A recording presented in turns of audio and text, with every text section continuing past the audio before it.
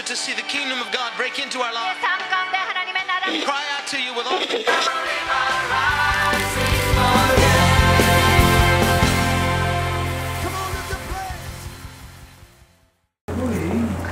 Well, this week in Lifeline, we're looking at the Lord's Prayer. And I love the name, the Lord's Prayer. Some people call this the model prayer or the disciples' prayer. But I personally like the name, the Lord's Prayer, because we have to remember that Jesus lived a lifestyle of prayer. And the disciples watched him. They had watched him pray. It was part of his lifestyle. It was part of his daily practice. And Jesus would go alone to pray. He would spend extended times in prayer. So they wanted to know about his prayer life. They said, Lord, teach us to pray. And when they asked him, teach us to pray, they weren't necessarily saying, teach us to pray for us. We understand that's different than how you pray, because we remember, even though Jesus is God, he's also fully human. And as a human being, he lived in absolute dependence upon God, upon the Father. And Philippians chapter 2 says that he did not consider it robbery to be equal with God, and yet he humbled himself. He became a servant. He made himself of no reputation. And so we have to remember that in Jesus living a lifestyle of dependency upon God. Yes, he was without sin, and that's what qualifies him to be our Savior. And yet he came in human weakness. In Hebrews, it says in Hebrews chapter 4 that we have a compassionate high priest, that he can sympathize with our weaknesses. In all points, he was tempted as we are, yet without sin.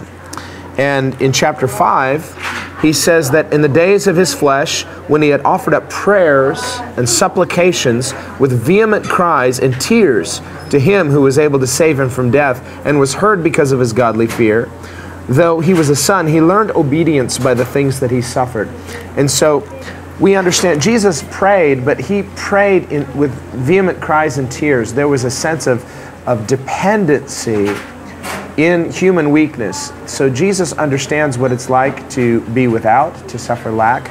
And so we have to understand that when we come and look at the Lord's Prayer. Now in the Lord's Prayer, he teaches us that God is Father, that Jesus called God Father, and yet he teaches us also to call God Father. This is a very New Testament concept. There are places in the Old Testament where Israel thought of God collectively as the father of the nation. He was their father. But this notion of intimacy with God, seeing God as a father personally, having a personal relationship with God, this is clearly part of the New Covenant, something that Jesus reveals and teaches to his disciples. And of course, it has to do with the new birth.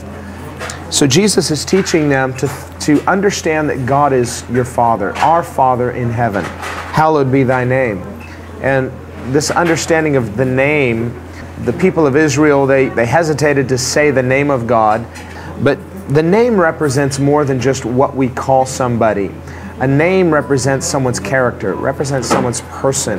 And so Jesus is teaching us that when we pray and we talk to God, we have to understand who he is. That his character is different than ours. His character is holy.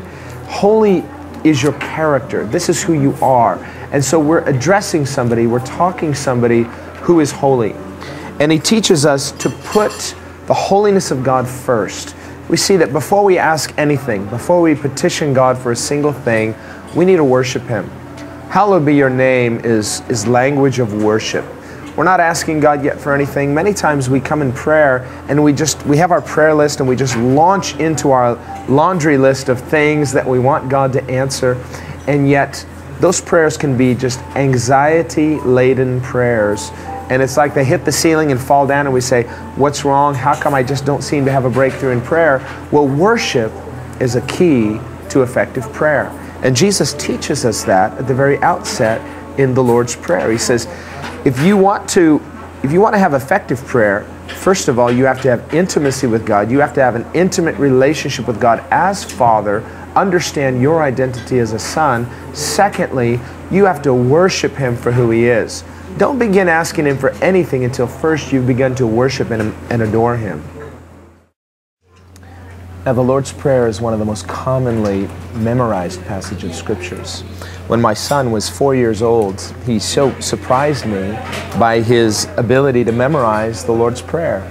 And we used to let him watch the Jesus video a lot. He loved it, and he had memorized the names of the 12 disciples and the Lord's Prayer, and he could recite passages of Scripture that really surprised me. But this is a very common passage of Scripture to memorize, of course, and in many churches, people recite the Lord's Prayer as part of the worship service. However, we need to really realize that the Lord's Prayer was never probably intended by Jesus to be part of a ritual or some kind of just formality that we recite and we memorize. It's not something that we're meant to say is just a mantra or just some kind of thing we just repeat over and over again. Remember, Jesus said that we're not to be like the heathen who by their vain repetition think that their many prayers will make them heard by God. And so it's possible that we could be praying something like this and not really thinking about what it means. I think the whole point of Jesus teaching us this model prayer is that it is a model prayer. It's meant as more of a template. In a computer we have many times you will have, for example, an Excel file. Well, the program is a template to be filled in. This Lord's Prayer is like that. It's more of a template, and I think that one of the keys is not to rush through the prayer when you're praying it, but to pray it with meditation. We need to really think about what we're praying and fill it in. It's a form that has to be filled out. Make it personal. So when we pray, your kingdom come, your will be done on earth as it is in heaven. What does that mean practically in our life? I believe that there's no postponement of the kingdom of heaven. I believe that from the time Jesus came until today, the kingdom of God has come to earth in the person of Jesus Christ and has been steadily increasing through His church. So I don't subscribe to some kind of postponement theology that says the kingdom was somehow postponed, because the Bible says the kingdom of God is like a seed that's planted in the ground, and you don't see it at first. It starts very small, like a mustard seed, but later Jesus said it becomes the greatest of all the plants.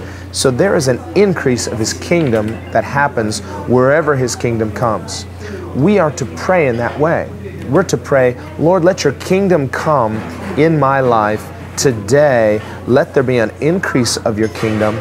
Let there be a manifestation of your kingdom.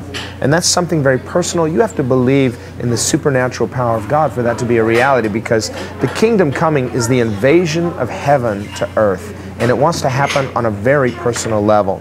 So Jesus is teaching us not to pray for some future event that will happen in some age to come. We say, let your kingdom come now. It comes in hidden form, just as Jesus came in the disguise of humility, as His humility is real, but the kingdom was hidden from those who didn't have eyes to see it. And so He teaches us to identify with His kingdom. Your kingdom come, your will be done. Notice that he teaches us to pray not first for our own needs. We don't pray for our daily needs until first we've prayed for heaven's will to be done. We pray, God, let your kingdom come. I want to put the kingdom of God first. It's what Jesus taught us in Matthew 6:33, to pray that we would seek first the kingdom of God and His righteousness, and then all these other things will be added to us. That's why I do believe there's a progression here that is intentional. Jesus laid out a model prayer, that there is a priority in prayer, and if you don't follow that priority in prayer, many times our motives get off, or it's like something else has to be prayed first, and then we're ready to pray for our daily needs, our daily bread. I believe that daily bread means two things. I think it means our daily needs, our food, our clothing, our shelter. Jesus said, your Father knows you need these things before you ask. But there is an asking. Jesus said, ask and you shall receive. I think the key is it's not that we don't ask, but that we ask in faith, understanding that God knows what we need, and He already knows what we need before we ask. Nevertheless, He teaches us, ask and you shall receive. So there is to be this relationship, this dialogue, this communication with heaven. Secondly, though, I believe that there's a deeper spiritual aspect to daily bread, and that it speaks of the manna that the children of Israel ate in the wilderness. Remember, Jesus said that He is the manna that came down from heaven. And so when he talks about daily bread, ultimately we have to realize that what sustains us is not the material provisions, which God says he will provide, but it is Jesus himself. Give me Jesus every day. If you try to make it through your week, you know, without Jesus, and you're going to just, I can't wait till Sunday, I'm going to worship, and if all you're doing is giving the Lord a tithe of your week, that's no way to live. Daily bread means you have a daily encounter with Jesus Christ. And so I believe that's what there's a very specific, intentional meaning Jesus is saying, because if we take everything he said together about daily bread, and we understand daily bread does refer to the manna in the wilderness because it was daily bread. They literally depended upon the daily bread from heaven. Otherwise, there's no food out there in the wilderness. Well, Jesus is saying, I am the bread that comes down from heaven. And then finally, we see two last things. The forgiveness of sins. Jesus taught his disciples, forgive us our sins as we also forgive everyone who is indebted to us. Now I believe this is one of the reasons why people say, they would say, well, this isn't the Lord's Prayer, this is the disciples' prayer, because Jesus can't pray this prayer. But if you look a little closer at it, he didn't say, forgive me for my sins, which of course Jesus couldn't pray that because he's sinless. But he said, forgive us for our sins. What we see is an identification of Jesus with sinful mankind. He had no sin, and yet he identifies with us so completely, even in his sinless perfection as a human being. He said, forgive us for our sins. He's praying to the Father to forgive the sins of mankind, and he fully identifies with mankind by including himself, even though he's sinless. Now, to really understand this, we have to see again in Hebrews 5, where it talks about the role of a high priest, and that the high priest, he would offer up a sacrifice not only for the sins of the people, but also for himself. Now, of course, we know Jesus is sinless, and the offering had to be a sinless lamb. So Jesus is the lamb, he's sinless, but he's also the high priest in that he's human. So this role of the high priest means a perfect identification with the people that the high priest is interceding for. So there is this intercessory role of Jesus in praying for the forgiveness of the sins of mankind, which he ultimately did on the cross. Remember, he prayed, Father, forgive them, for they know not what they do. He was praying as a sinless human being, offering himself as the Lamb of God. Here he's praying as our high priest, forgive us our sins, even though he's sinless. So, beautiful picture of Christ's intimate identification with fallen humanity. How awesome. Jesus really means it when he says that he's our bridegroom and we are his brides. And then finally we see he teaches us to pray, do not lead us into temptation, but deliver us from the evil one. And of course we know God doesn't tempt anyone, and that's not what Jesus is teaching us. It's more about, Father, protect us from temptation. You know, lead us in a way that would avoid temptation. And this is something Jesus could pray and did pray, because the Bible tells us he was tempted in all aspects like we are, yet without sin. And so Jesus, we think, well, he was God, so he was somehow just immune from temptation. No, the Bible says he was tempted in every way as we are, yet without sin. And so the temptation was a real temptation. And so Jesus prayed. What kind of things was he praying? We can see through the Lord's Prayer what kind of things he was praying and how he prayed. His prayer life. We see Jesus lived a sinless, perfect life, but it wasn't like he was just on automatic pilot. He did the daily disciplines of dependency upon God. And so that's why the disciples asked him, teach us to pray, because we want to be like you. And obviously, your prayer life has something to do with the way you live and the way you are. Yes, granted, Jesus had an advantage in that he had no sin, he had never sinned, and yet he did this work in intercession. He prayed, he had a lifestyle of prayer, and he gives us a glimpse into his own prayer life by giving us this model prayer. And so, as we look at this prayer, we need to understand it's not just something to recite, it's not a ritual, it's a lifestyle to be lived out. And so there's an order and a progression as we pray the prayer of Jesus, as we pray the Lord's Prayer, the disciples' prayer as well. We need to expect that there is going to be a conformity to the character and life of Jesus Christ.